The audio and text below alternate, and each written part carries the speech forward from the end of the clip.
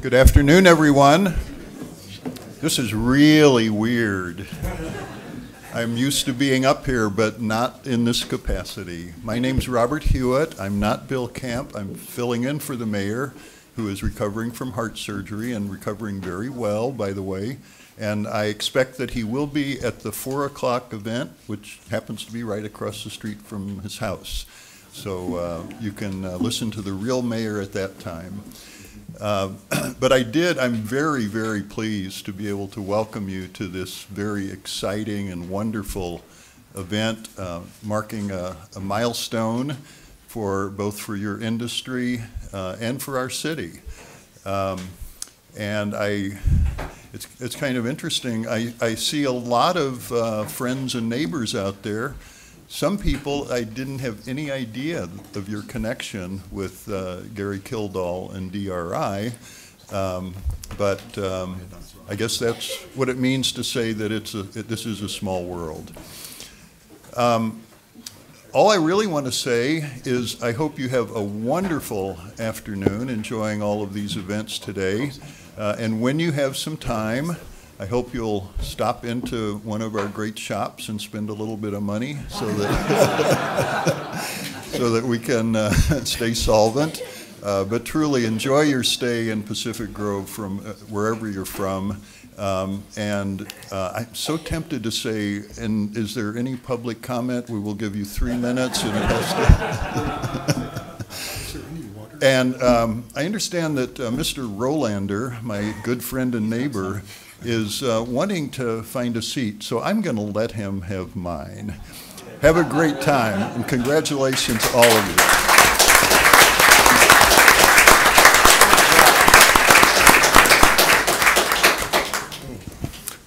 Thank you very much, Vice Mayor Hewitt. My name is Brian Berg. I'm here representing IEEE and the Asilomar Microcomputer Workshop. It's a pleasure to be here. My background is I was chair of the local Santa Clara Valley section of the IEEE back in 2012, and I'm also the milestone coordinator for Region 6 within IEEE. I've been involved with other milestones in the past. I'm pleased to be here for several reasons. First of all, I love history.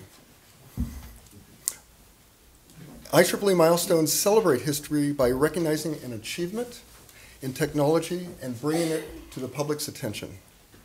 In addition, I've helped organize the Asilomar Microcomputer Workshop for 25 years now, and that workshop meant a lot to Gary Kildall. He attended most of those workshops during the years of 1975 through 1994, the last of those being just 3 months before he left this earth. Like myself, Gary made many friends and business contacts by way of that annual event, and the 40th workshop concluded just 2 hours ago. Many of those in attendance at this dedication were at this year's workshop, and also many inventions that we now take for granted were first discussed in an off-the-record fashion at that gathering. Just a few examples include some of the microprocessor architectures that are in common use today were first discussed at that workshop, and also they were inspired by other speakers at that workshop. Also, some of the architecture for the silicon graphics workstations was first discussed there. Even things like the Furby toy had its inspiration from that workshop. The creator of the Furby has been attending and was here this year. You want to put that up here? And so anyway, I found out that Furby is the second most popular toy name in the world after Barbie. So a lot of that is due to the workshop. In the spirit of the Homebrew Computer Club, Asilomar is a gathering that's fostered friendships and collaborations. And so on behalf of the workshop, I salute the spirit that inspired Gary Kildall to create great things. I'm also pleased to be here because it's an honor to recognize Gary's technology inventions in what I feel is the ultimate fashion, and that's with an IEEE milestone. The fact is, though, the milestone is not an award for Gary. The milestone is an echelon above that. It's a recognition of his inventions, and this recognition has been vetted by historians from around the world. This vetting process ensures that this recognition will be able to stand the test of time, and that will forever be seen as a foundation for that which comes after it. Just as Gary's inventions of CPM and BIOS were created by his resting on the shoulders of those who came before him, the way in which others rest on Gary's shoulders will forever be documented in this indisputable fashion with this milestone. I got to know the highly vetted process of getting a milestone approved when I was the champion for a milestone that honored the EEPROM and the way it paved the way for flash memory. And that's a milestone that was dedicated 2 years ago at the Computer History Museum. I had the pleasure to work with SanDisk co-founder Eli Harari in that process. He's a holder of nearly 200 patents related to flash memory, and I got to look at many of the patents with him and to understand the process that went together to create that milestone, to vet that process, to show that that milestone would stand the test of time for what it represented. Because of that experience, I can very much appreciate the work that it took for David Laws to document the inventions of CPM and BIOS, and to get this milestone approved by the IEEE History Committee. As such, I would like to invite up to the front here a few members of the IEEE, Ed Aoki, chair of the Santa Clara Valley section, Waylon Su, who's chair of the Monterey Bay subsection, Tom Coughlin, Region 6 director-elect, as well as Howard Mickle over here, who's the IEEE president-elect. We'd like to present to David Laws an award. If you could come down, please, David.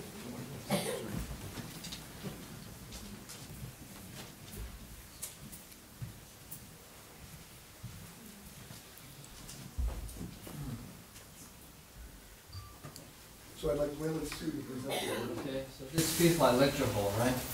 So I'm a faculty in Naval Postgraduate School, so I'm just going to read out what's on the award to David for all your hard work in the past many months that we worked together on this. So it says, the Institute of Electrical and Electronics Engineers, the Santa Clara Valley sections, and Monterey Bay subsections are pleased to present this certificate of appreciation to David Laws, Semiconductor Corridor, Computer History Museum, in recognitions and appreciations of your efforts in being the champion and organizer of the dedications event for the IEEE Milestone and the CPM Microcomputer Operating System 1974, April 25th, 2012.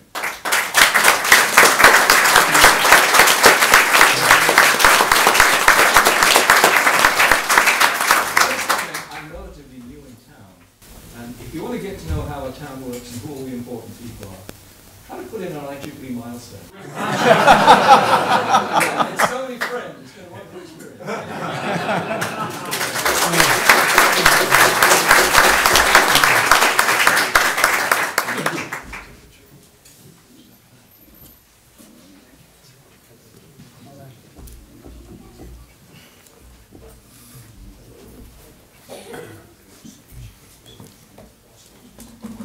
Thank you. I'd also like to recognize some of the guests who are with us here in the audience. First of all, I'm very pleased that Ted Hoff, co-inventor of the microprocessor, is here with us. Ted, could you stand up, please?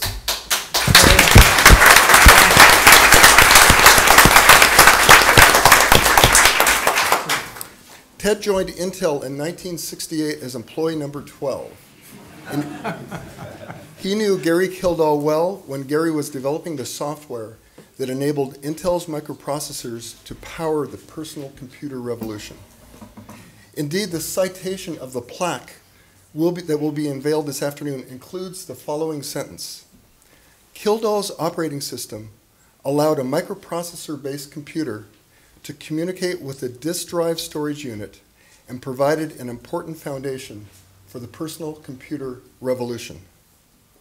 These are powerful words indeed, and they show how this milestone represents a feat that is foundational to the consumer electronics revolution that is part of the daily lives of billions of people around the world. Another co-inventor of the microprocessor who's here is Stan Mazer. Would Stan stand up, please?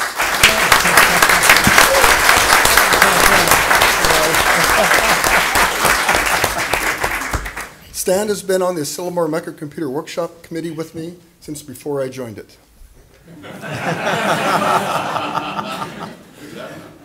We also have Dick Ahrens, a local milestone coordinator who worked with David Laws in getting this milestone approved. Dick?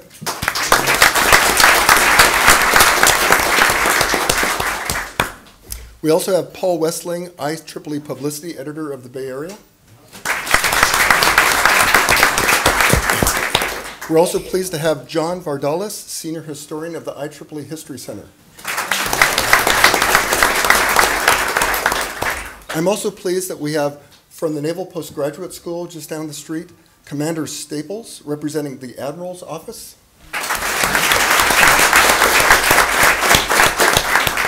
And we also have Commander Martinson, representing the Electrical Engineering Department. And just to emphasize, they are here because Gary Kildall was at the Naval Postgraduate School, and much of his training and education and the inspiration for why we're all here today is because of the Naval Postgraduate School. So thank you very much, gentlemen.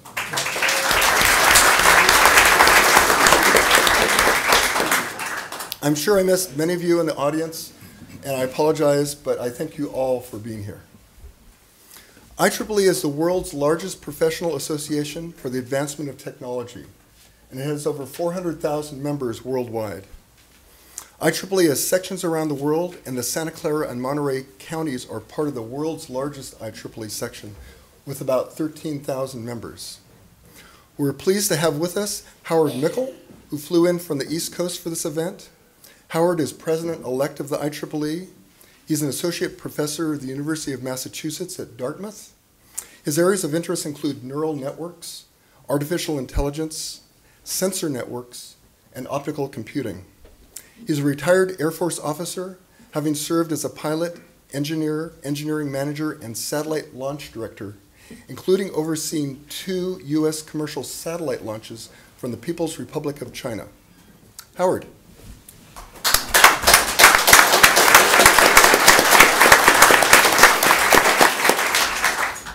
Thank you, Brian. Certainly. And so, as Brian said, IEEE is the world's largest technical professional society. We have about 440,000 members in 184 countries. We run about 1,300 conferences every year. We have 18 of the top highly cited journals in our fields of interest. And IEEE, though, is about advancing technology for humanity and recognizing those that have done so.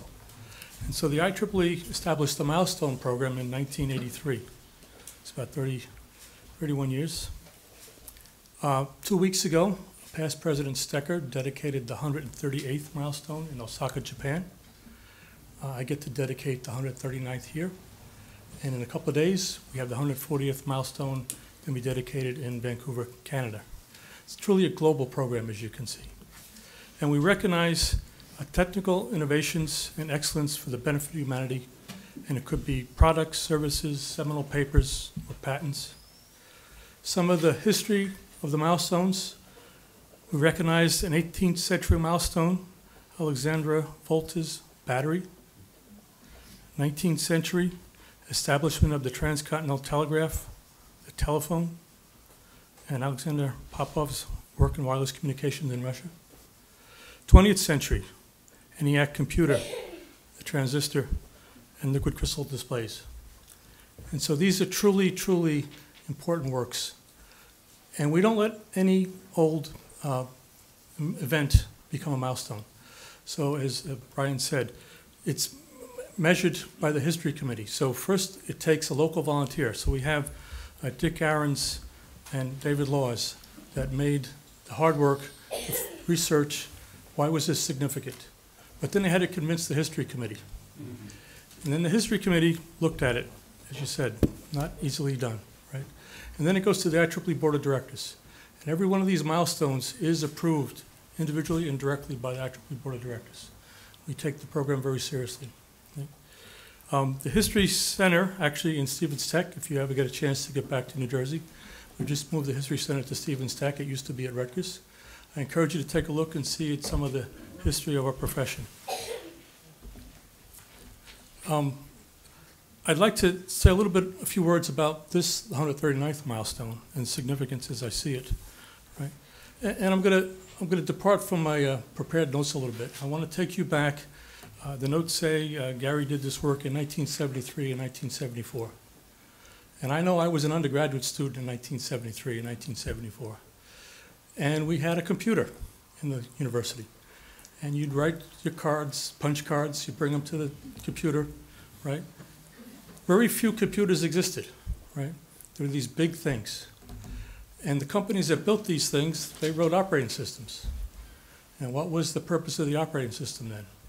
It was to efficiently use the hardware. People were cheap, right? And then people like Ted invented the microprocessor. But where would we be if we just had the microprocessor? So a lot of technology went into this. And I think the key thing of this is Gary saw we need to have an operating system that is hardware agnostic. How did he do that? He came up with the BIOS, the concept of BIOS. So imagine IBM taking their 360 mainframe and say, we're not going to build the operating system for this mainframe. We're going to build something that anybody can use. Wasn't going to happen, right? So this truly was a revolution. I think this is the significance, right? And then we talk about booting from a floppy disk. If you think back in 1973, 74, these mainframes had disks also in $3,000, $4,000, $5,000 cabinets, right? And so we wanted to have something that was cheap and easy to use in a personal computer. So the whole revolution started, I think, but it wouldn't have been what it is without this linchpin of the operating system that Gary invented. And so he did this in 73, 74, I guess, was the first working prototype. 76, he incorporated Digital Research Inc., released program version 1.3. And so the milestone we're going to dedicate later this afternoon is going to be at the headquarters. Headquarters of the company from 1978 to 1991. And I think the other thing that I saw in my research is talk about Gary and his work environment at DRI. It says Gary fostered a work environment in which good, creative people could set about the task of revolutionizing the world and enjoying themselves in the process. And I think that is the secret of innovation. To have good people, empower them, have them have fun doing these things, and see the great things that happen. And we have a result of that. I think that's also part of Gary's truly innovative contribution. CPM, Control Program for Microprocessors, was the first commercial operating system to allow a microprocessor-based computer to interface with a disk storage drive, as I said, the floppy disk, right? I remember when I was writing programs, we'd store them either punch cards or paper tape, right? So floppy disk, right? I think these things also created the atmosphere where hobbyists could generate and do things and create innovations. I think that really is significant. I think we see that, and the whole technology came about from people, as we talked in the car ride home, taking a few pieces from the stock room because the company wanted you playing with these things at home, because there were things that would develop from that, right? And that was the environment that Gary had.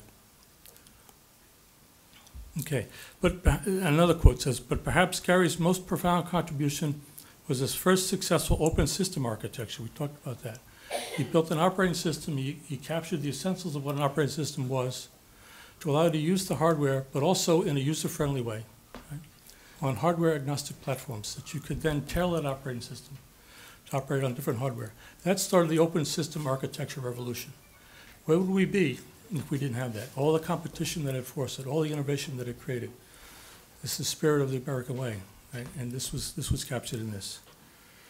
So I'm pleased to be here to dedicate this milestone, and I turn it back to Gary. Thank you. Thank you very much, Howard.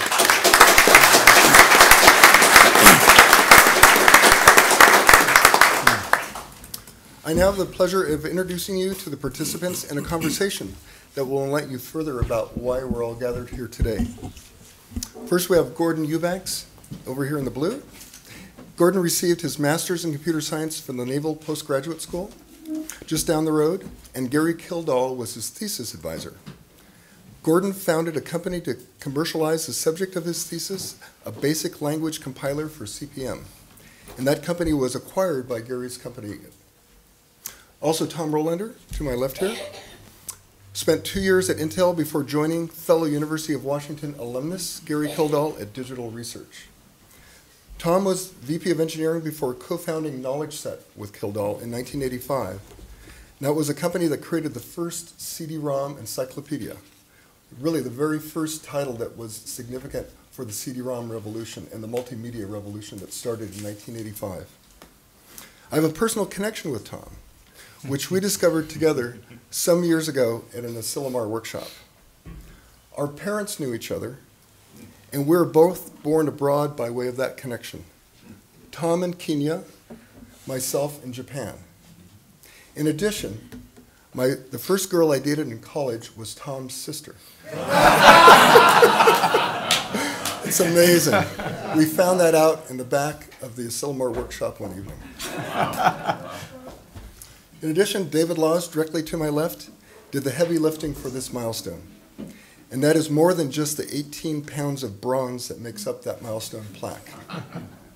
Besides getting the milestone approved, his work included coordinating today's events, securing digital research documents and artifacts that are on display at the public library just a couple blocks from here, as well as setting up a successful Facebook page and many other tasks, not to mention all of us here in this room today.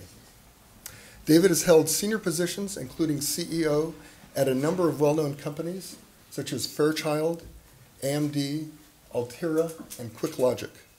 I've known David for a few years by way of the Computer History Museum, where he is semiconductor curator. Without further ado, I now give you David Laws, Tom Rolander, and Gordon Eubanks.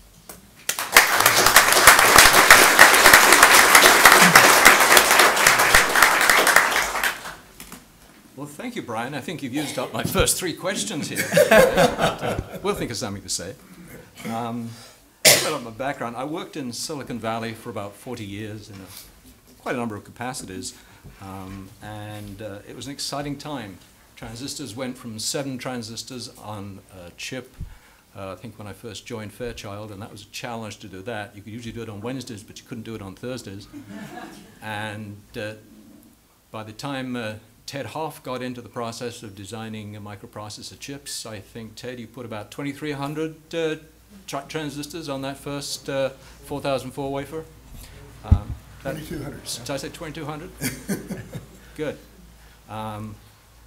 Today, on a day-in, day-out basis, many manufacturers throughout the world are putting 2 billion transistors on chips that are not much bigger than the ones we struggled with back in the 60s.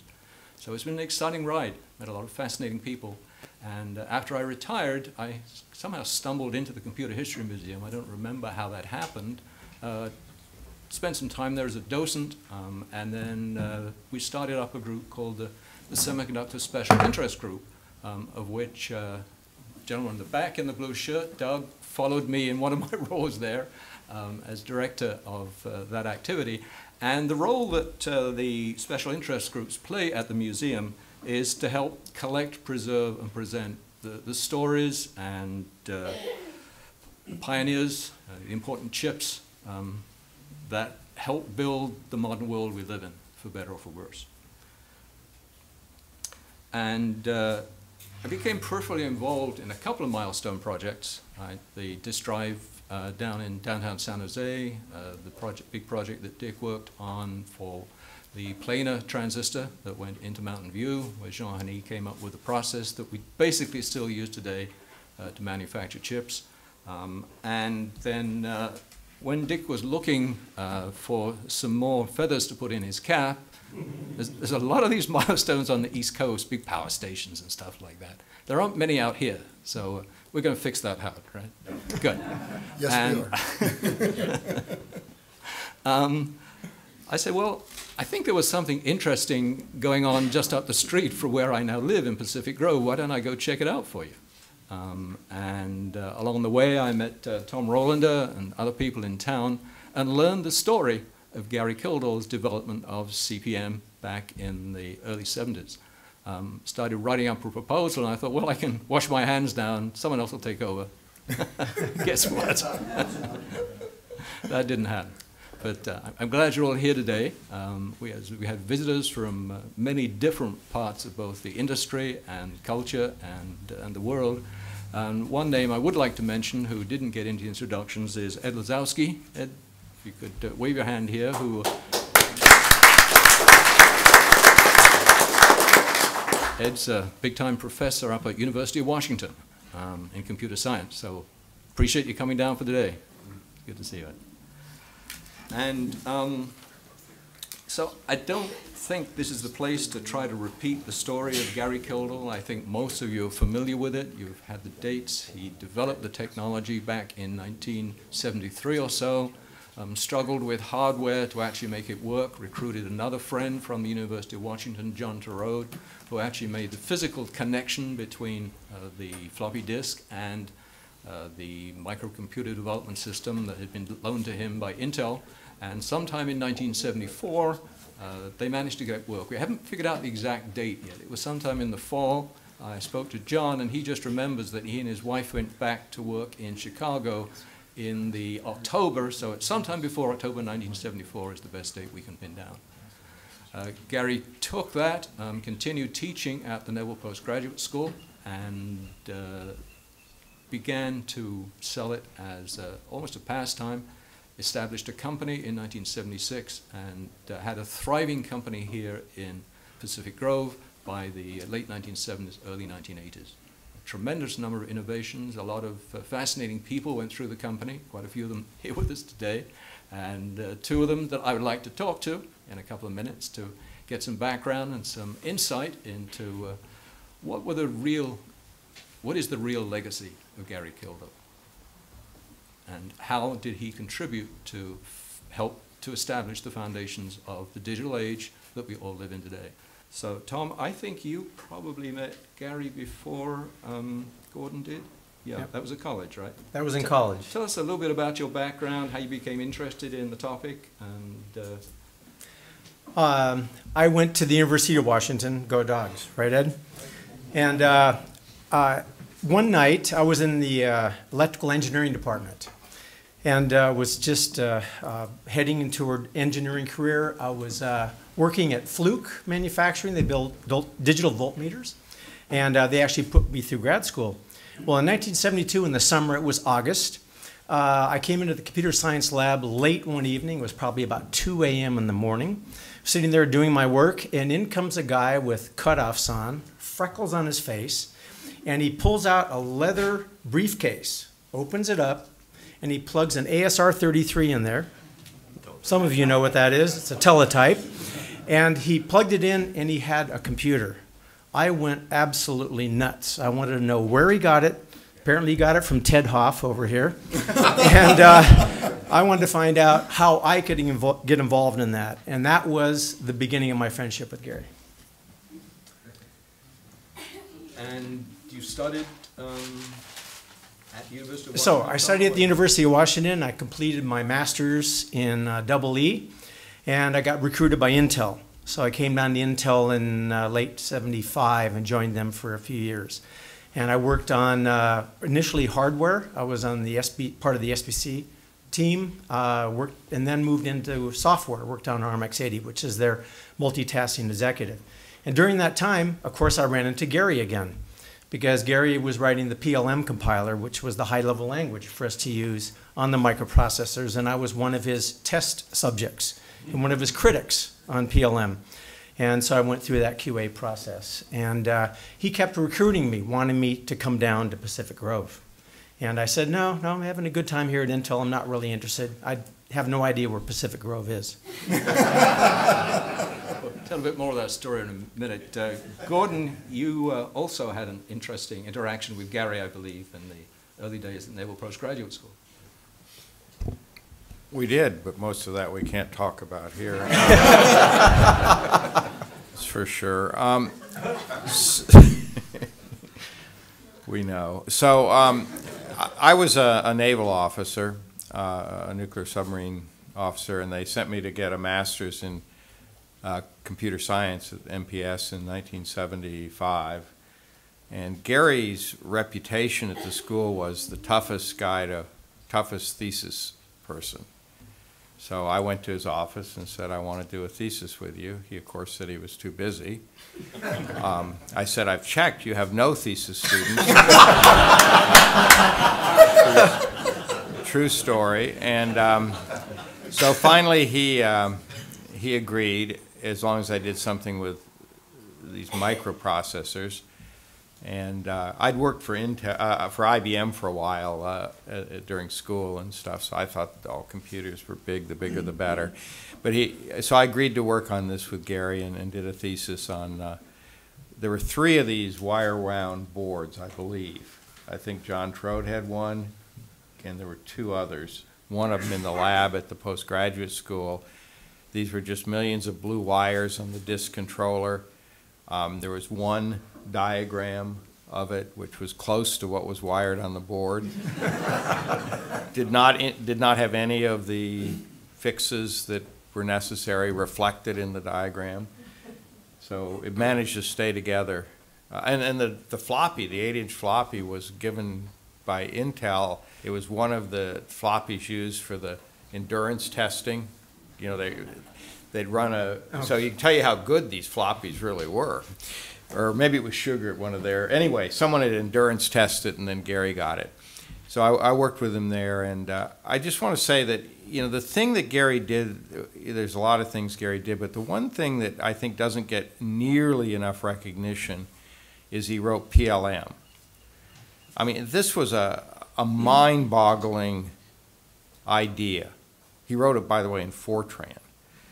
Which is, that is mind-boggling in itself. But he, you know, he was you know, in the true Edison heritage, he was a true inventor. I mean, he really did inventive and remarkable things. But anyway, PLM doesn't get mentioned. I guess that's because this is about CPM. But without PLM, there would have been no CPM. I really believe that's true. We argue how much was written in PLM, but anyway. Interesting insight. I understand that the topic that he wanted you to work on, something about a word processor, and you chose not to choose that one. That was an interesting story there, sure. One of the many times I should have listened to Gary. He said, well, why don't you write a word processor for microprocessors? I couldn't see the value of that because Unix had ed, right?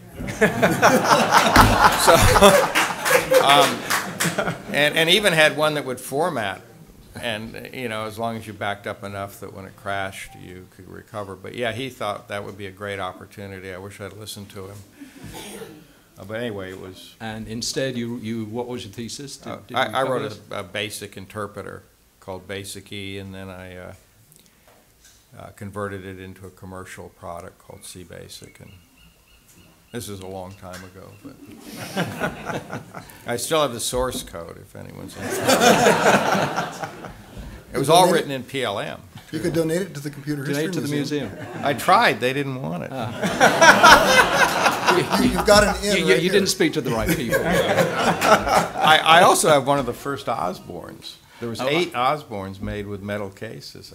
Is that right? That might be special. I know there's a lot of Osbornes, but I don't think we've got many metal cases. But, so, Tom, tell me about your recruitment process.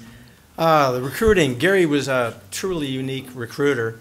I had known him at that point for, I guess, about 6 or 7 years. He'd been calling me a number of times to come down and join him.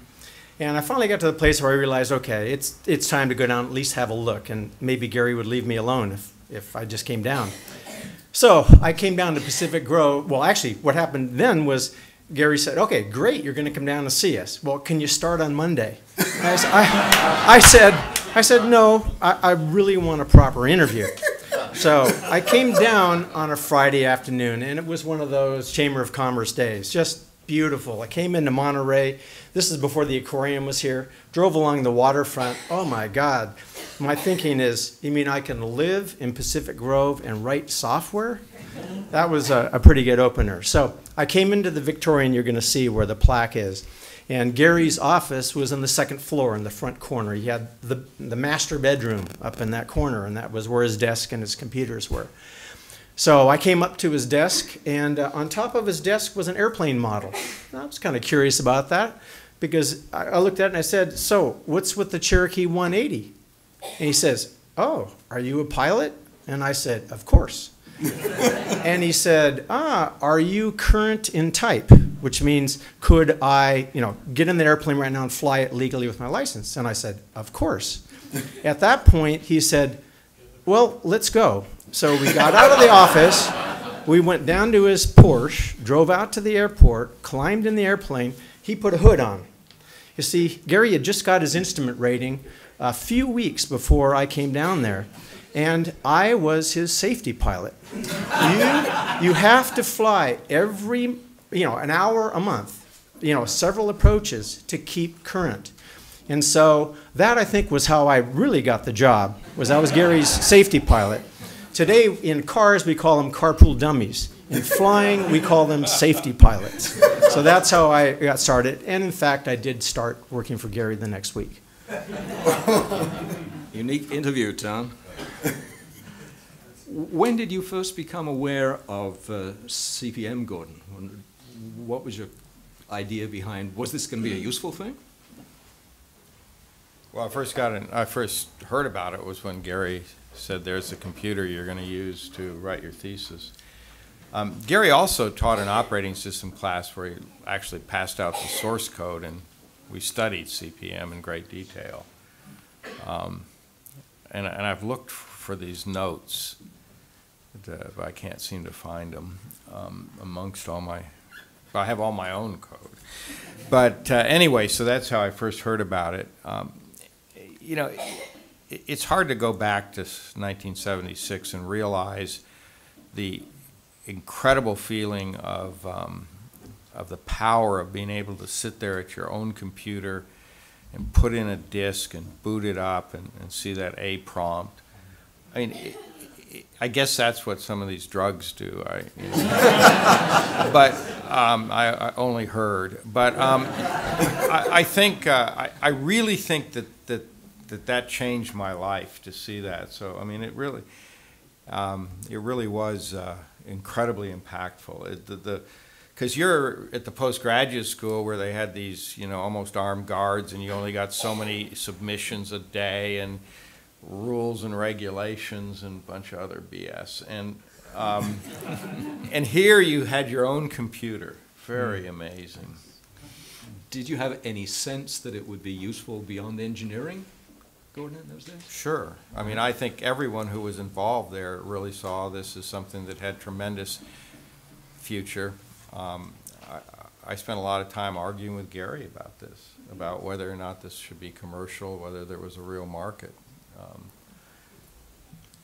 Was Gary convinced there was, or was there?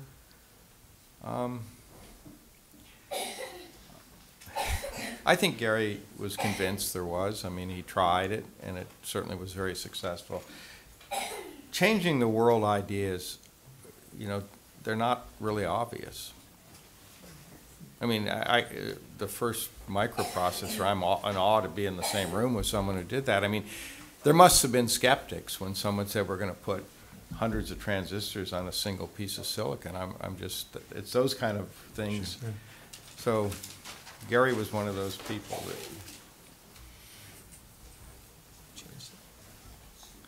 So when you joined, Digital Research, Tom, what was your first assignment? It was a new generation of the operating system? Yeah, when Gary recruited me and brought me down to Digital Research, I think was one of the, I think it illustrates one of the things that Gary did, at least to me, as a mentor. And what I credit Gary with was being actually an architect. Gary always wanted to look at the big picture. So when I look back at the process of CPM, Gary was convinced it was going to grow into, higher, more powerful processors. Those were going to lead themselves to multitasking, to multi-programming, and also to networking. So when Gary was designing the architecture of that system, he wanted to make sure that each piece was going in the right direction. And the way he explained it to me was that at an early stage when you're making decisions, if you're doing a fairly small project, there becomes some sort of arbitrary decisions that you make. And it's almost a coin toss in some cases, what sort of algorithm to use or et cetera. And what he did is he said, what you need to do is make that decision based on where you're going. And it's no longer an arbitrary decision because it gets you closer to that ultimate goal. So that was one of the things that I learned from Gary in mentoring. So he brought me on to actually be the architect and creator of his multitasking system, and then later his networking system. We had the token ring network at that time. And the element that he really watched carefully during that was how I designed and worked with the BIOS level. So in the multitasking world, we had something called an XIOS, Extended I/O System. And that had to deal with differences in interrupt architecture, differences in the way the timer worked. And so I had to come up with a method to generalize, to make those elements general so that they could work on anybody's computer. And the same thing when we got to networking. We had to work with token ring, and then as Ethernet evolved, work with that. So we had to then build that layer between the hardware and the software in a way that was agnostic. So that was part of Gary's tutoring or mentoring. The other day when we were trying to identify some of the most critically important aspects of CPM, we've mentioned BIOS a number of times, but Gordon, you came up with something that I'm a transistor guy, I'm not sure I understand this, but dynamic relocation of the OS. Can you tell us what that is and why it was important? I think Tom and I kind of disagree on this. I think BIOSes were already in use on mainframes and mini computers because people knew they had to improve the hardware and they needed a smooth interface. We can disagree. They're both very important. But what Gary did that was, I'm sorry to keep saying mind-boggling, but I remember the day at the school, he came bouncing into the lab and he said, I have figured out how to relocate. He took advantage of the fact that the only byte was always going to be the high-order byte. And so he created a bitmap. And what this meant was it didn't matter how much memory the computer had, the operating system could always be moved into the high memory. Therefore, you could commercialize this. This is really nerdy stuff, but you could commercialize it on machines of different amounts of memory, which was really, if you think about it, you couldn't be selling a 64K CPM and a 47K CPM. It would just be ridiculous to have to hard compile in the addresses. So Gary figured this out one night, probably in the middle of the night, thinking about some coding thing, and this really made CPM possible to commercialize. I really think that without that relocation, it would have been a very tough problem. To get people to buy it, it'd seem complicated to them, and if you got added more memory, you'd have to go get a different operating systems. Does that make sense? I think I understood the first 3 words. Well, you know, Intel, for reasons I don't understand, had the bytes reversed, right, for the memory addresses. But they were always in the same place. So you could relocate it on a 256 byte boundary, to be precise. You could therefore always relocate it with just a bitmap of where those. Never mind. Hey, we hear you. Certainly the most eloquent explanation I've ever had of dynamic relocation. Wonderful, thank you. I barely graduated. Do I get a rebuttal? Yeah, you get to rebut. I mean, you're going to tell us the importance of BIOS? Is that? Well, I think it's actually more than the BIOS, because what the BIOS really did, Gary's operating system or environment was layered. You had the physical I/O system. You had then the basic disk operating system. And above that, you had something we affectionately called the TPA, which was a transient program area. That's where the word processing and spreadsheets and other applications went or were running. And this particular architecture, what it meant is that you could have one, remember back to the silk boxes that came out with PCs? You know, there'd be a silk box for your word processor and a silk box for your spreadsheet and whatever. Well, could you imagine if you had to have a different box for each different piece of hardware, each different computer that was out there? That was really, the state before that time. And I think what Gary did is he enabled people to have that scaling, that they could sit there and prepare one software box that could run on all those machines. That, I think, was the truly unique contribution. And all of that was built on these 2 layers, the layer of the BIOS, which separated the hardware, and then the layer what we call the BDOS, which were the operating system calls that the application program would make. And in fact, we got really irate at Digital Research if people made calls all the way from the application down to the BIOS. That was a no-no, that was a problem. It meant for us that those applications could not be ported necessarily from machine to machine. that was, I believe, the real BIOS contribution. You described Gary's approach to designing a new architecture or a new product to me the other day, very fine drawings that he used to produce. I mentioned earlier that Gary liked to approach a problem as an architect. When I look at what CPM's accomplishment was, and I mean, it really wasn't architecture, it was an open system architecture. In fact, he made it, he did too good a job. He made it easy to copy CPM because he provided the architecture of the interface. These are the operating system calls from the application program. These are the parameters to pass. And so that was something that could be replicated because he did a really good job with that architecture. So that was the way, you know, when he did that design. And then he did these big drawings. So, okay, the drawings. When Gary did the, I just wish I had them. I had one small one that's down here in the Pacific Grove Library. I only kept a copy of one of them. Those of you that have worked with computers in the early days remember the big 12 by 18 with sprocket holes on them, printer paper. Gary would take, you know, a whole bunch of those sheets, lay them either on a big table. He had at one point a door blank sitting on sawhorses that gave him enough working room. And he would draw the most beautiful pictures of his data structures. And he would stare at it. And he would sit there and stare at it for hours and get unhappy with it, rearrange it a little bit. But he did absolutely beautiful drawings. And when he finished that, when he had the picture and was convinced those data structures were now correct, he would go into just an unbelievable manic coding mode. He would just go for as many as 20 hours a day. I'm sure his kids appreciated, Scott and Christy, that he was just gone during these periods of time. On a couple of those occasions, when he gets something running, the first time, which could be in the middle of the night, and all you have the written software and have seen that, for example, that A greater than the first time it comes up on the screen, you got to tell somebody. And my wife Lori will tell you that I had a couple of those calls in the middle of the night.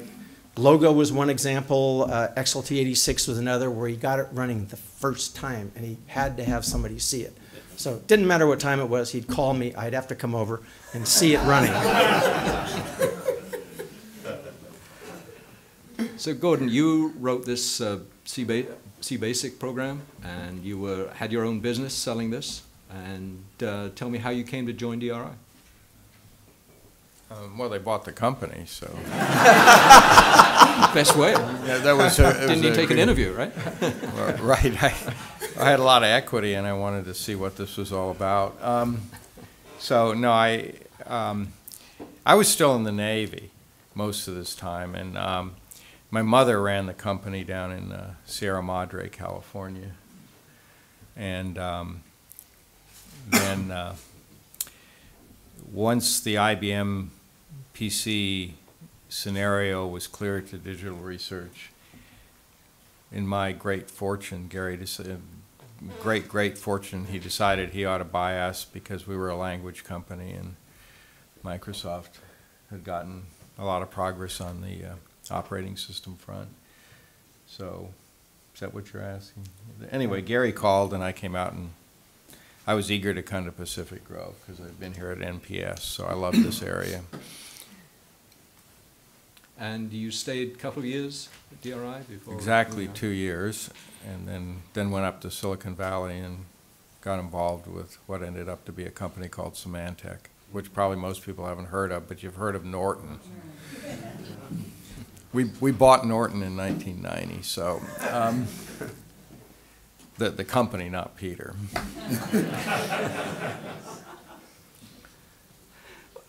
What other products are there, you think, or concepts that best define the legacy of Gary?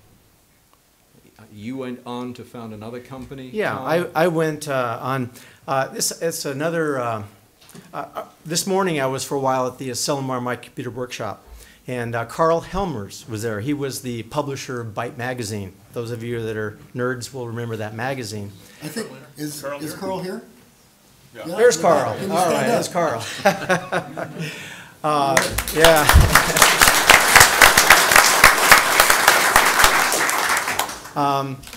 One thing I reflected on is that Gary passed away in 1994, and Scott and Christy asked me to lead the memorial service for him, which was held at the Naval Postgraduate School. And as I thought that through, I needed some kind of prop to bring with me. And I thought about a floppy disk or maybe bringing one of the CPM computers along. And I finally settled on Byte magazine. They had a headliner that said, "Toys, the world," or "Computers, the world's greatest toys." And it really resonated with that, because one of the things that I think I learned from Gary is that what technologists do is they will always have the latest toys. It gets the mind going. It gets your juices flowing to develop something new. Gary always had the first Walkman that came to town. In fact, he got the Walkman. He had one of those double earbuds, and I ran around the track with him in Pacific Grove because we had to try it out, listening to his music, which was some Western music. At any rate, so, and another example here is when the first CD player came out, the Discman. He heard about it, and it was only available in Japan. Well, he got a friend to ship him one from Japan. And I remember the evening he got that, and he brought me over to his house, sat down and looked at me, and he says, "Tom, this is optical storage. You're going to fit hundreds of megabytes on this piece of plastic that's going to be replicated cheaper than a cassette tape." Day one, they manufacture the CD, because a lot of manufacturing cost is time. And when you have to dub a tape, it has to run through, I don't care, you know, how quickly, it still takes time to dub that tape. So with the CD, it's a stamping process. So it was cheap from day one. This was a publishing media. He said, "Tom, we've got to get into this business." So that was, you know, it was toys. It was that kind of new idea. He always had the next newest thing, and he knew toys. If I could add a couple things. You know, Gary, as I said, was an inventor. He was inventive. He did things. It's easy to forget his PhD thesis proved that global flow analysis converges. Now, you'd have to know what that meant. If you do, I feel sorry for you. But this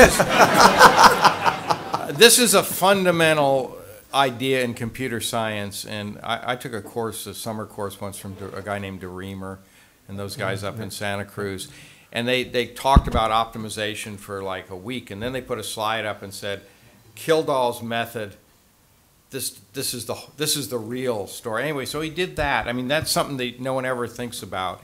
And before CD-ROMs, the laser discs, remember those? Pioneer yeah. If anyone needs any, I have like 50 movies on laser discs, at least, at a good price. But he took those laser discs and he did that thing, what was it called? He had a Chiron character generator, no, but what was and a BVH. What was the name of it? It was Link? Was it? No, the...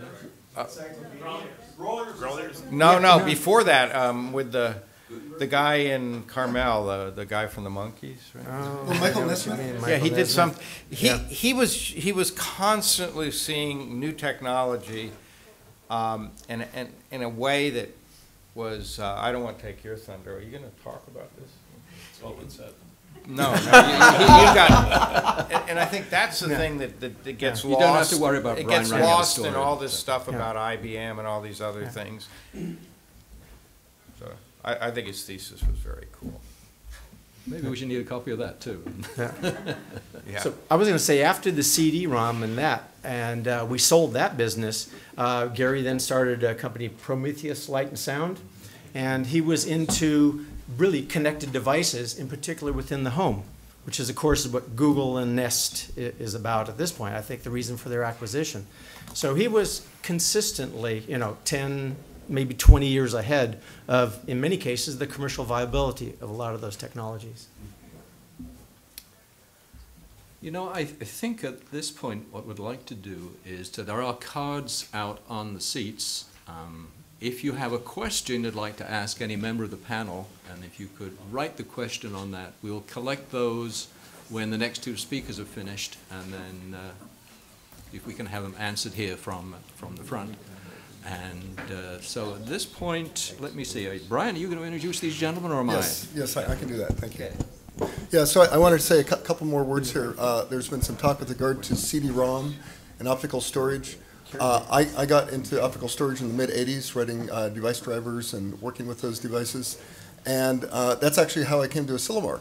I had given a talk on write-once optical storage, and somebody heard me, and they invited me to come to Asilomar, and the rest is history.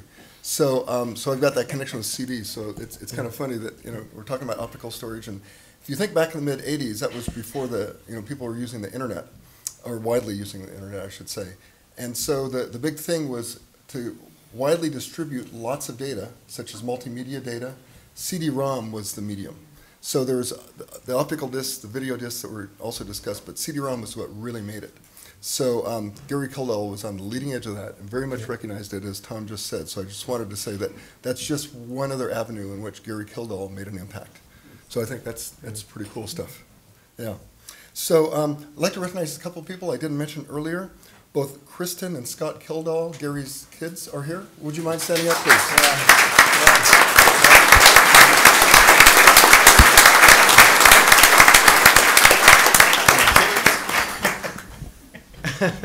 Whatever, kids, children. Sorry, children, whatever, offspring. Son and daughter. Son and daughter, that's better, thank you. Let's see, I believe, are there any other Kildalls in the house? I think. My children are outside. Okay. Already. Right. And is by any chance, is Lee Felsenstein in the audience? Did he come along? I guess not. I mentioned earlier the Homebrew Computer Club. He was at the Silmar workshop earlier and just wanted to recognize him if possible. So we've got a couple more gentlemen to give some thoughts here. We have Brian Halla over here on the left. Brian was Intel's interface to Gary Kildall when Gary first worked as a microprocessor software consultant at Intel. Brian also served as executive VP at LSI Logic, as well as CEO at National Semiconductor. Brian.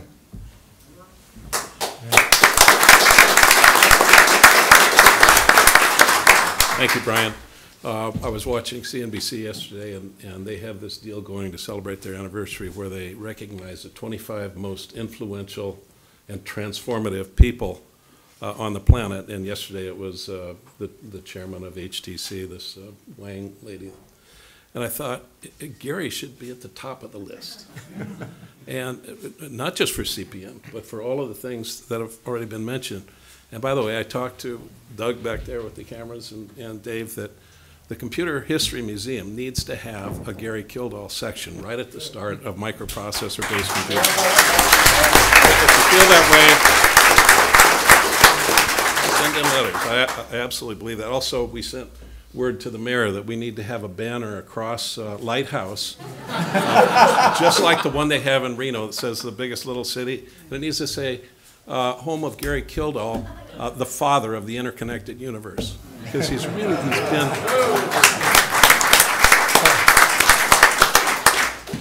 So I was by the way, it's great to see Ted and Stan here, and it sure does bring back a lot of memories. I joined Intel in '75, and one of my first products in the late '70s was a floppy disk system that we were getting ready to release. And they told me about Gary and said that Gary had offered CPM in exchange for a development system, and for the floppy disk-based development system. And we said, well, we didn't say it, but the engineers said that we've got ISIS, and that's gonna hang the moon out there. So we turned down Gary, but gave him the development system anyway. And my wife and I went down there to present it to him, and one thing led to another. Gary and I became fast friends, and I got to know Gary as he had an incredible sense of humor. As it's already been said, he was the gadget guy.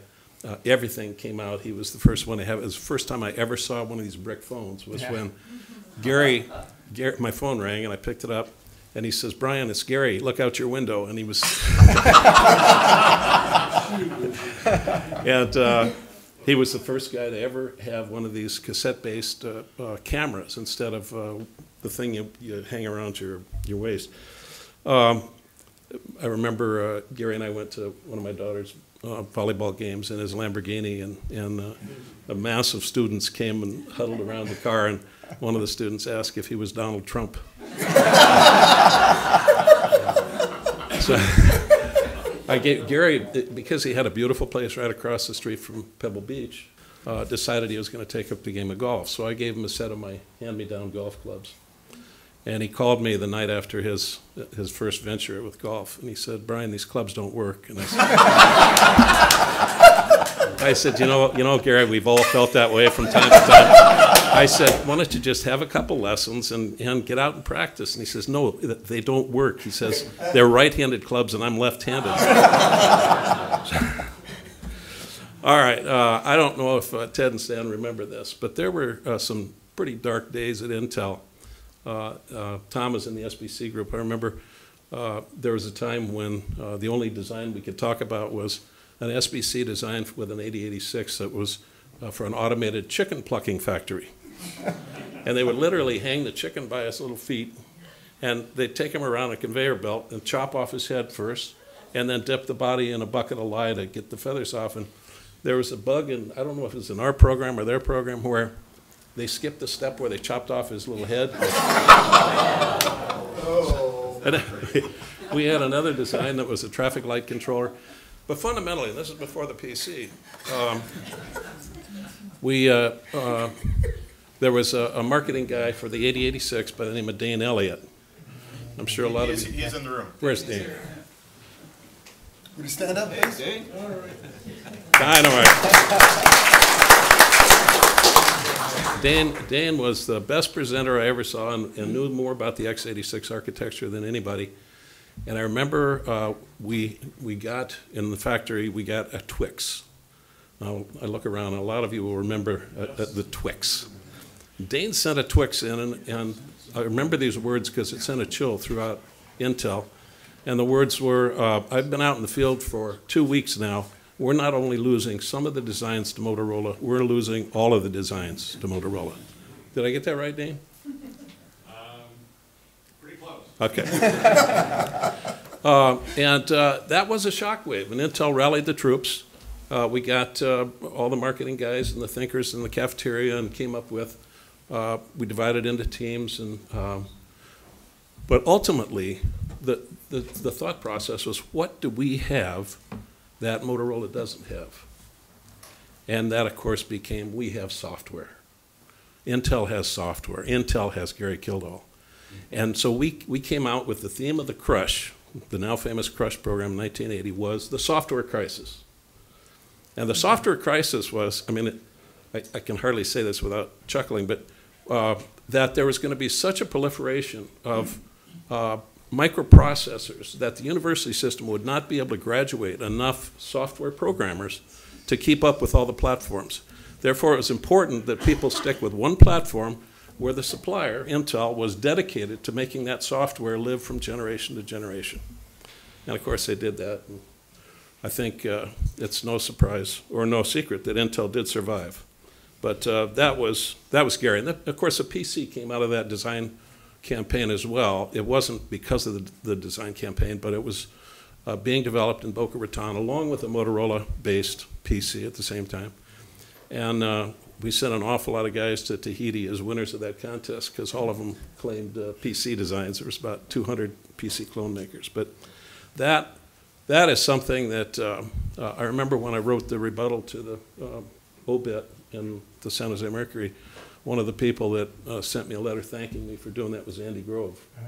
And the Intel clearly owed a lot to Gary Kildall, and maybe even the company.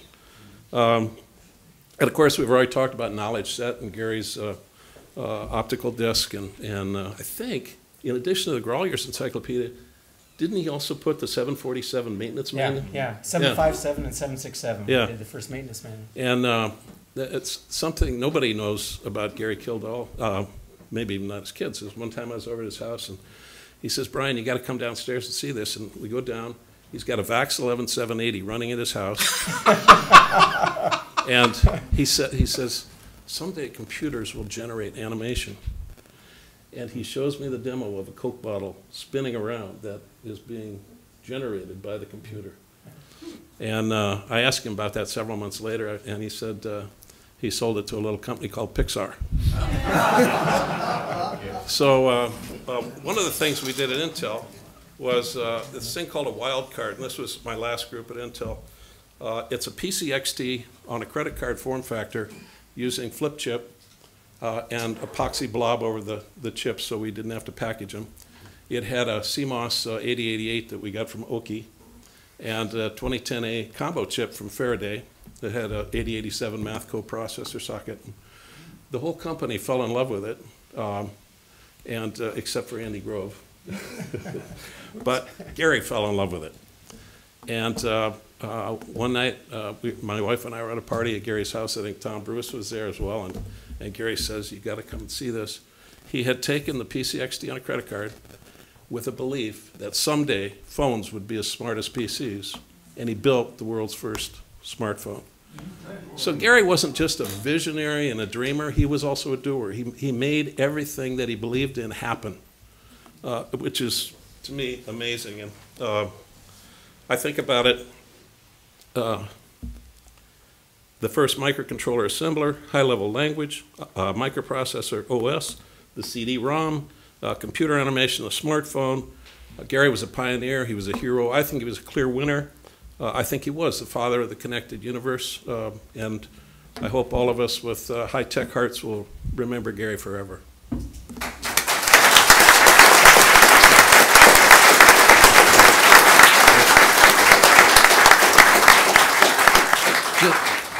Just before John speaks, we'd like to come along and collect any of those question cards if anybody has them. So you go down one side, Brian, I'll go down the other, and we'll pick them up. You're on next. Should I introduce myself? Sure. Okay. Hello, my name is John Wharton. Can I introduce you? Okay, sure. Yeah, sure. Great. I just wanted to say a couple words about John before he spoke. John has served as Intel's technical liaison to digital research in 1980 to 81 and was a contractor to them in 82 to 86. He co-authored several technical papers with Gary Kildall. I met John when I first attended the Asilomar workshop in 1987. He accepted my offer to join the organizing committee in 88. As program chair for the workshop, John is the man who does the magic, who turns all of the talk proposals, you can laugh, but it's true, turn all the talk proposals into a coherent program for each year's workshop. And that's no easy task. So I'm proud to introduce my friend, John Wharton.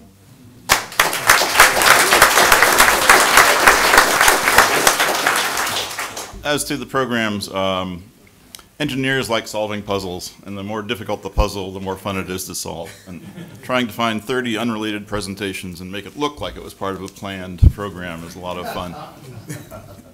Oh, look, these three all relate to things with the letter B in the product name. There's been a lot of discussion of the fact that Gary had been a professor at the Naval Postgraduate School, that he had taught such and such, always in the past tense, as though that had been a job that he held at one point in his career. The thing that always struck me about Gary, his entire life he was immersed in academia from the time of a child. The story of what happened before he rose to prominence is not told very often. His grandfather, Harold, had been a navigator in a merchant marine sailing back and forth from, I think, Tacoma to Hong Kong. When he decided to settle down, he formed a college for a navigation college, which turned into a sailing college, nautical college. As that grew, his son, Joseph, I believe, joined in and became one of the faculty members. And Gary, as he was growing up then, was in a family where his father and his grandfather were both instructors at an institution of higher learning. He helped out when he could. In high school, he was sometimes given the advanced mathematics classes to teach and was always struck that naval officers are sitting in their chairs learning from me how to do these advanced mathematical things. But the idea of being able to present information and sharing information and letting information out was something that he had learned from the very start of his life. So when he got out of high school, went to college, got the bachelor's degree, I think in math and computer science, stayed on, was part of the first class of, the first time the University of Washington offered a master's degree in computer science. Gary was part of that first class. The first time the university offered a PhD degree in computer science, Gary was part of that class. As has been mentioned, he was very much into that world, writing the very early compilers and some of the theoretical optimization techniques that are in use to this day. But he also had a chance working there to learn a whole lot about different types of computers, different architectures. The mainframes were the only thing that was available then, but what makes this mainframe different from that mainframe? How do you move software between them? In what ways are they the same? Where are the differences that you need to watch out for? Because if you want to write a software and run it on 5 different computers, you don't want to have to start from scratch 5 times. And part of this architecture thing of seeing where you were headed before you started even the first step meant that each of those programs could be written in such a way that moving it to another platform later on, if that became necessary, would be trivial. All the things that needed to be changed were defined up front. You could make some minor changes, run it through a machine, and now you'd have tripled the power of the software you developed because now it could run on any machine in campus. That was absolutely not typical at the time. It used to be that whatever software you ran had to be purchased from IBM or from Control Data or from some other company, and there was no prayer of ever getting it to run on anything else. But he carried that sensibility into the development of CP/M. People talk about CP/M as a product. I always saw it as an educational tool. It was almost as though that was something he was developing in order to use in his classes. It was mentioned that source code was circulated to the students to learn how it had been written. My first exposure to him, there's been a lot of discussion of this computer conference at the Asilomar grounds. When I was in grad school and came out to California to interview for a startup company that was about 6 years old at the time, called Intel, my parents just prayed I wouldn't take that job because no company that small could ever last. They wanted me to go to Texas and work for TI instead, but whatever. As it happens, on my interview trip, the person who spotted me and interviewed me and demanded that I stay around and talk to other people was Tom Erlander. So he's literally the oldest person in the state, the longest person I've ever known. But I did join Intel. I had been working about 2 years later.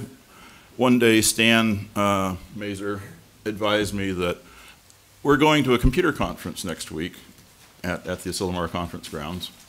And I followed along and went to the conference. There were a couple of presentations he wanted me to give.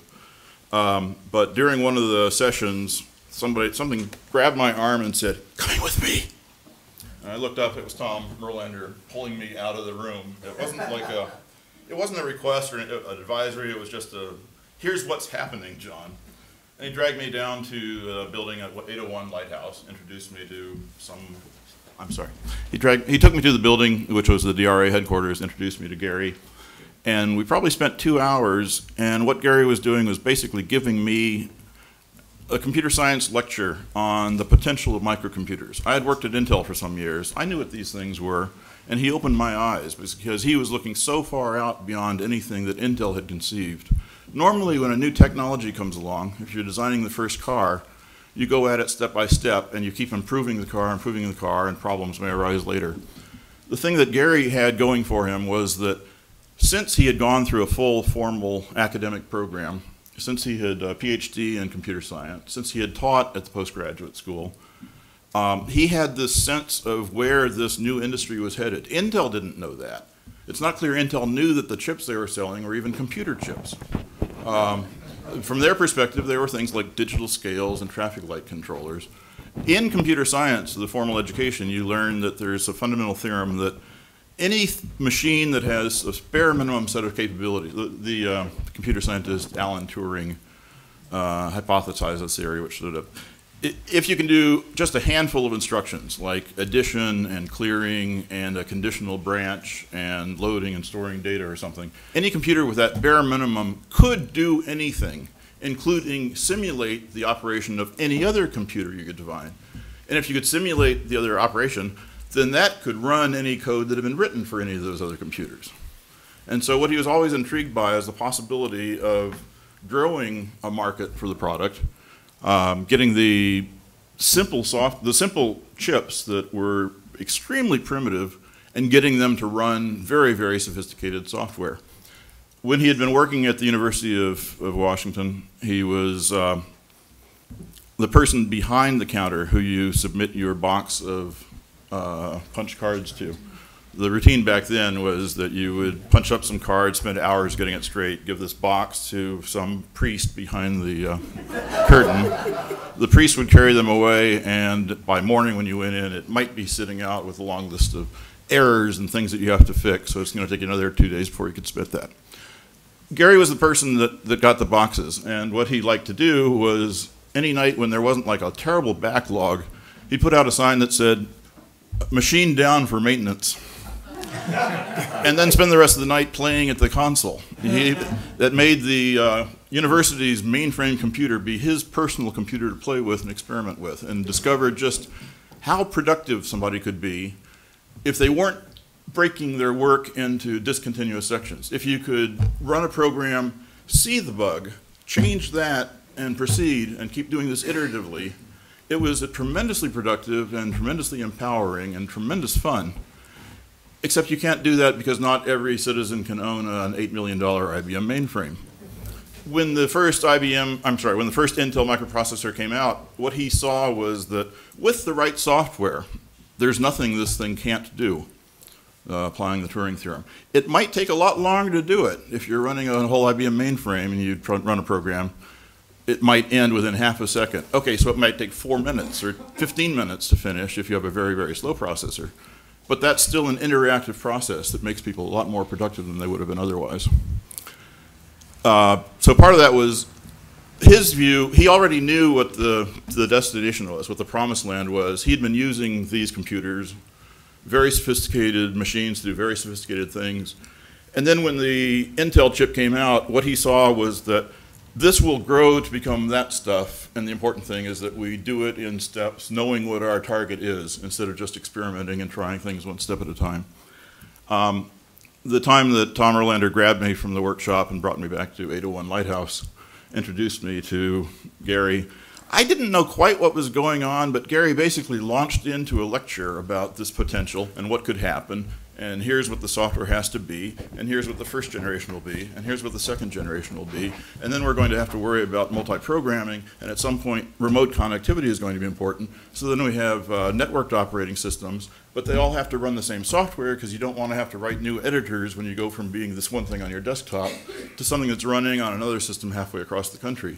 And they'll become affordable. You can put multiple computers together. You can get them to cooperate. You can get them to communicate. You can get them to share memory. You can get them to pass messages back and forth and run multiple tasks. I mean, it was just this weird vision. I had never heard anything like that. Within Intel, the company that was making the chips, nobody knew that's where the industry was headed.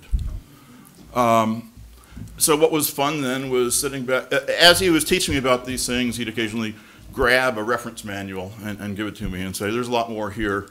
He'd grab an 8.5-inch floppy disk and say, here, that's the utility. Here's the operating system. He was just, you know, a real corporation doesn't give stuff away to strangers. They make their stuff by selling. But he was trying to share with me, I guess Tom told him, I don't know what Tom told him, but it seemed like what he was trying to do was he enjoyed teaching so much that I was a bright young pupil that he wanted to bring up to speed. He maybe knew that I was at Intel. Maybe he figured the more disciples there were carrying in the message through the back doors, the sooner Intel would get the message. But I walked away with an armful of hundreds of dollars worth of software and documentation and disks, not quite knowing why. But as I went home and started reading all of this stuff, it was just fascinating because mostly when you get a computer software, the user's manual tells you how to do things. Here are the commands, here's the result. Gary's user's manuals always included philosophy. Here's what we're trying to do. Here's how it works. Here are the data structures. Here's why they have to be the way they are. Here's how they're going to be adapted. Here's the process that goes on in opening a disk file.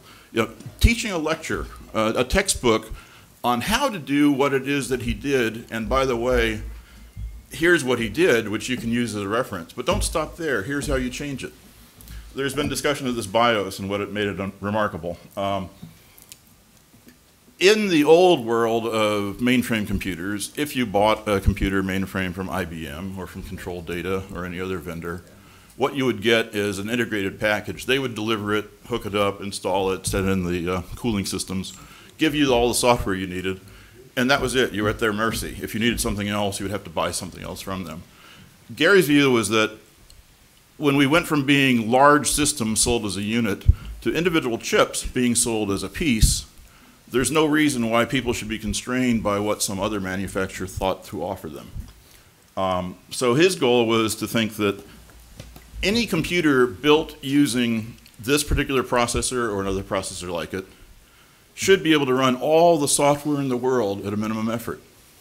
So towards that end, what this BIOS thing did, the basic I/O system, was take a very complicated operating system and make sure that all of the I/O operations conducted throughout the whole application, the utilities. Everything funneled down to a very small number of entry points. I think there were maybe 13 routines. Things like, here's how you read a character from a keyboard. Here's how you write a character to a display. Here's how you specify a sector on a disk drive. Here's how you read that sector into memory. Here's how you write that sector into memory. And he would explain the work, and he would show, here's the source code we developed to do all that. And here's what was produced when that was assembled into the binary code. And here's how those binary locations are laid out on sectors 13 and 14. And here's what you'll see in terms of all the hex values. And say you're trying to build a computer or change a computer, and you're using a different mechanism for doing the output, then you have to change these two routines. And here's how you change them. You read in a sector, you poke in some slightly different values, you write it back out again. You now have a fully customized machine, which won't do everything quite yet, but will boot up the operating system, and it will run the edit utilities. So from there, now you can make additional changes to the other routines to do disk reads and writes, and bootstrap yourself up to the point where, well, that was a lot of fun for me to do. I got very interested. I arranged to become the liaison to the company. And it just made sure that, not just that people knew what was going on, but it also made the industry a whole lot more competitive because computer manufacturers could change the components they were using, what to the fastest, most efficient things at each step, and instantly bring with them years and years of application programs made by hundreds and hundreds of vendors, and the whole system would move seamlessly from one generation to the next. I think that's...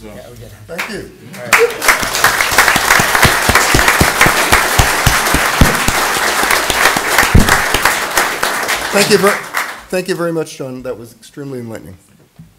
I had the task of editing the transcript of the oral history that we did on the 8051, was it, John? You made it tough. Actually, it's very, very clear. I thought we were going to get a demo of the Furby, though. We'd have to put the batteries back in. Oh, the batteries are in? Oh. Are you serious, David? Would you? I'm going to do it. It's raining, maybe later. We'll see. Okay, a few questions we have up here. When did Apple create the first Apple OS, and how did it differ from CP/M? Gordon, can you answer this one for us? I'm not sure exactly, but it was contemporary with CP/M. I mean, the difference between the Apple II and the operating system and CP/M was CP/M was a disk operating system, and Apple was really focused on sequential devices like tape. I don't believe that in that period there were disk drives that originally with the Apple II. 79, right? Yeah, 77. 77. Yeah. They did an upgrade for the Apple II to add a board with a floppy disk controller, which actually was very interesting because it had, original ones had about 47 chips, and thanks to Steve Wozniak, it went down to about 5 chips because of the fancy software he wrote to run those 5 chips. Pretty amazing, actually. That's actually part of the substantiation for the Apple II milestone that will be dedicated in about a year. But it was originally Well, taped. It was originally Right. taped. I mean, I think the vision, though, of CP/M was the disk operating system, the random access. It fundamentally changes what kind of software you can develop and what you can use it for. Again, it wasn't something that hadn't been done on big computers, but it was a real milestone to do it with an 8080. You know, when we talk about 86s, there weren't any 86s in these days. These were 8080s that addressed 64K. Yeah. Fairly slow. Okay, hopefully a short answer to the question here about the issue. Why didn't DRI immediately sue Microsoft for copyright infringement? I think Tom can cover that for us. Yeah, Digital Research didn't have a patent on CP/M. We copyrighted the API for the product. And at that point in time, nobody had taken to court an API lawsuit. So that was very complex at that point. I think from Gary's perspective, he was not litigious. He was more looking to the future. He was more interested in multitasking, moving on to the next generation. So he was less concerned about that interface and protecting it from and pursuing a lawsuit. They also had a legal agreement with IBM, if we remember. That was part of. Yeah, he went to New York and Sure. And the agreement was that IBM would release the computer with no operating system, but the user could buy whichever one they wanted, right? There were 3 of them. Yeah. And, of course, all the applications ran on Microsoft's operating system, but... And one other minor difference, and that was CPM was priced at $260 and PC-DOS at $40. So they let the market speak. Let me interrupt. I bought a PC, and of course, every case I know of, they threw in the operating system for free. It's a $40 value that we're giving to you for nothing at all. And it was always DOS. Yes. Made it an easy sell. And I'm sorry for interrupting you, but if you prefer to spend $260 for CPM, we do have that in our warehouses. Fill out one of these forms, prepay. We'll send it on to the office. We usually send these out every month or so. In the meantime, here's a free copy of MS-DOS. Get started now, start developing software, do what you want. By the time you get the software you need, you'll be 2 months into this, and it will never make sense for you to suddenly stop and start from scratch because you've got what you need in Head Start. Another question, wasn't the first name control program / monitor, and I think that was correct. It was later changed to microcomputer, make it more obvious what the applications were. How many companies did Gary start? I think we listed about 5 different companies, right? Digital Research, ActiVenture became Knowledge Set. Right. And Prometheus. Prometheus Light and Sound. So 3 that we can identify there. 3. The first name of Digital Research was actually Intergalactic Digital Research, a piece of trivia most of you probably know. But right. And can you tell us about software plans and CHM and where CPM would fit? Specifically about CPM, I don't know, I'm a chip guy, not a software guy, but there is a very big exhibit in development that is due to open, I think when they finish fundraising for it. It's called Make Software. And it's going to be about a $7 or $8 million exhibit with some of the fundamental applications of software and how they work in our lives. I know Photoshop is one of the examples that will be used. So I think we're about out of time. Are we out of rain yet? No, it's still raining. It's lightening up a little bit. It's later than it was. I've got one other thought. If we got a few more minutes here, Scott, do you have your words with you right now? Maybe, in case some of you can't make it down to the plaque because of the rain, Scott Kildall has a few words that he's prepared to speak there. Maybe it's a good time to hear them now.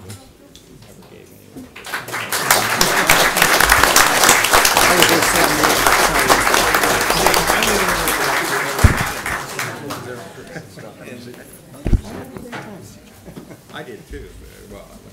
So you're going to have to imagine that we're outside in front of the milestone, and you guys are standing around in a circle. I'm not sitting here on the podium with everyone else. So this is more of a formal speech. But one thing that struck me is that there's been so much amazing stuff I've learned today about the history from Gordon and John and Tom that I never knew from talking to my dad or reading his memoirs. So it's been personally really amazing. I'd also encourage you guys to take some active roles in Wikipedia.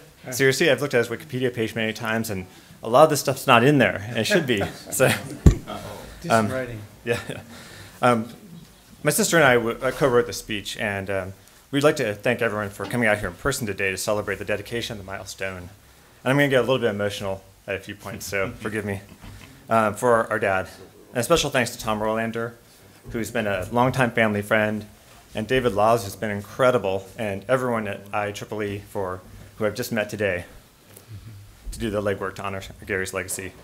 It's just an amazing experience to be back in the small town where we've grown up. I have many childhood memories of 8-inch floppy disks, terminal computers, and the family of digital research employees. And I grew up in digital research when I was 7, 8 years old, and being surrounded by these machines. And it was just incredible to be there. We didn't know the significance at this time of my dad and our mother, Dorothy McEwen, who was his cohort in making digital research a reality and providing this amazing business atmosphere for his employees. This milestone, like every IEEE milestone, honors the inventor, a rare type of human. This is the person who creates something original rather than just finding something and marketing it. and finding the work of others that way. This is someone who brings the new technology to share with the world, and as Gary's case is driven by the spirit of creation rather than that of profit. With the dedication of this milestone, everyone that has ever preceded it, I think we have the opportunity today to redefine what success really means. Success means embracing invention. Gary saw what didn't yet exist and worked so very hard to make this vision happen. In 1974, as we all know here, people thought of the computers as toys, or they hadn't even heard of computers, or they thought of them as these giant things ensconced in private companies. And when he wrote CP/M, he envisioned this world where everyone would have a personal computer, and now we have them on our desks, in our laptops, in our pockets. And this is only the beginning. Success means sharing ideas. Gary saw what he would often sit down with a pen and paper, and I didn't even know that story about him, laying out this door frame like style, with the giant diagrams. But I do remember the doodles that he always had, and he was always telling me, a 7-year-old kid, and diagramming things like the concept of infinity to like a 7-year-old kid. Whoa. And he would share these ideas no matter what the cost. And you always want to start a lively conversation about coding or the CD-ROM with just about anyone. And I think Gary today would have been a huge supporter of today's open source culture. That was just his nature. Success also means doing what you love. And Gary just loved his work. This attitude made his joy of ideas infectious to others. And I think there's a lot of people here at Digital Research, former Digital Research employees. Can I see hands up? And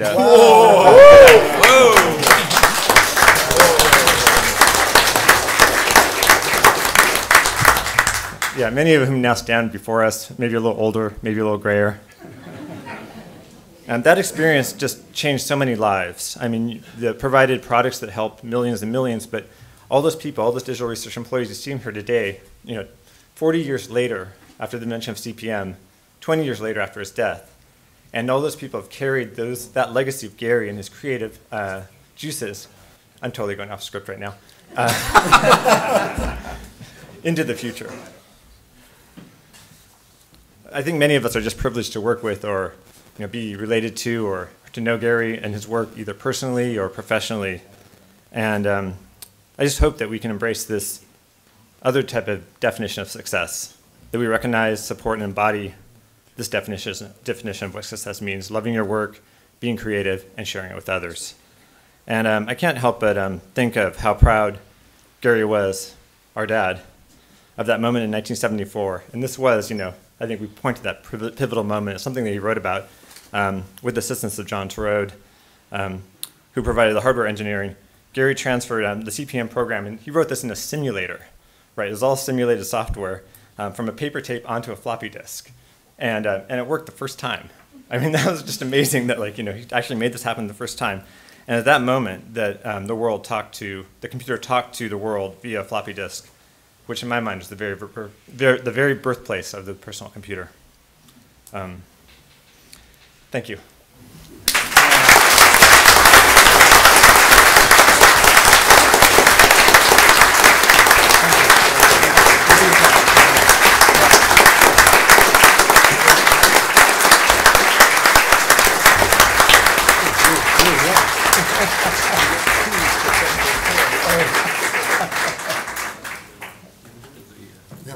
Yes. So I'm going to distribute replicas of the IEEE Milestone plaque to our speakers today, including to Scott and Kristen. If they could come up here for those as well.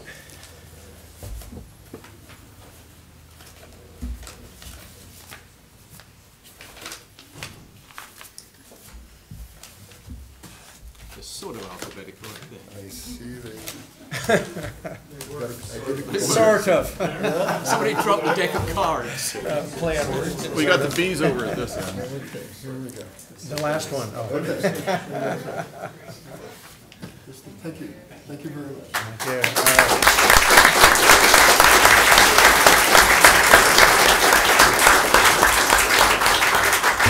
So, let's see here. Good, David? Thank you. What a surprise. Tom?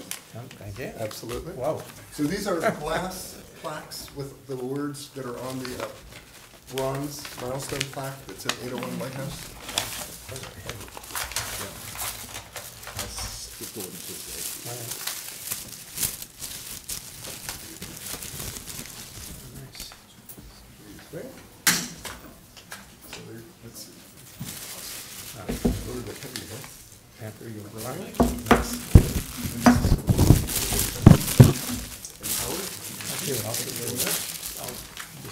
We also have one for Wayland's suit. Let me just show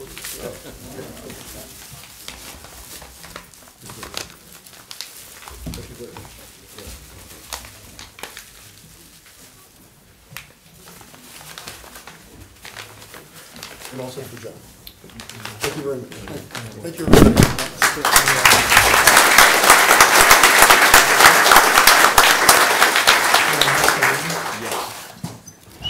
So delighted to see everyone here for this recognition of such historic contribution to the computer industry made right here in Pacific Grove by Digital Research, Gary Kildall, and a very significant team of people who participated in making that happen. I'm joined, and I believe you probably met, our Mayor Pro Tem, Robert Hewitt. I just have to tell you my latest personal story. Got a new computer 2 days ago, discovered I'm going to have to go out and upgrade the BIOS, and it's bringing me flashes to my earlier days in the computer industry when I spent a lot of time tracing interrupts through assembly code and what it did in the BIOS. But anyway, a lot of great things have happened here. It's had a profound effect on the evolution of the computer industry, and I will turn it back at this point to David Laws. Just a few words. Great. It's been so amazing. I think most of you, or a lot of you, were at the presentation earlier today, and either in person or on video. And it was just amazing to hear Gordon, Tom, David, John Orton, all those people who were talking about Gary's significant contributions and contextualizing them in a way that even I, his son, who had access to his memoirs and who had talked to him many times before he passed away, didn't know. And it's so touching that many, many people flew in from all over the place. And once again, I'd like to do a big thanks to all the DRI employees who came out today and were part of that great time. And one lasting legacy that all of us here in person and all the people whose lives that Gary touched, we know that Gary passed away younger than he should have, and he didn't get all the recognition in the industry they should have, but he's getting the recognition today that he should. And that legacy that we all know here in person, that we're experiencing today and now, we're going to carry through in our lives to the people that we touch. Thank you very much.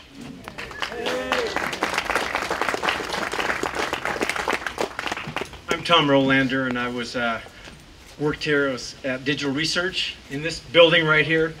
And my office is up in the back corner up there, and we had a fantastic time, by the way, in this building. Just what I could say is that this is something that Gary would truly appreciate, would be this kind of celebration, because it's one among friends. He was a very collegial person and very social, and he had that social and warm aspect of him, and he also was an incredible inventor. So we're here today to celebrate his invention. It'll be unveiled here in the sidewalk. Thank you.